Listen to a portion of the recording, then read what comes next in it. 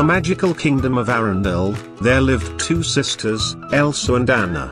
Elsa had a special power, she could create ice and snow with a flick of her fingers.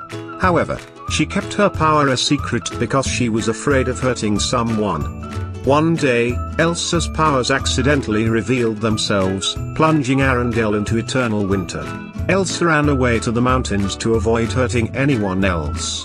Anna, determined to bring back summer, embarked on a journey to find her sister. On her adventure, Anna met a funny snowman named Olaf, who loved warm hugs. Together with rugged ice harvester named Kristoff and his loyal reindeer Sven, they faced treacherous snowstorms and encountered mystical trolls. With bravery and teamwork, they reached Elsa's icy palace.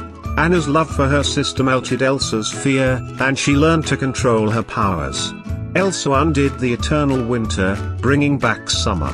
The sisters' bond grew stronger, and they realized that love was the key to controlling Elsa's magic. The kingdom of Arendelle was saved, and everyone celebrated with a grand summer festival.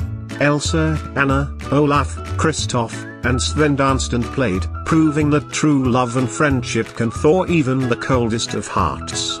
And so, their icy adventure turned into a heartwarming tale of love, courage, and the magic of family.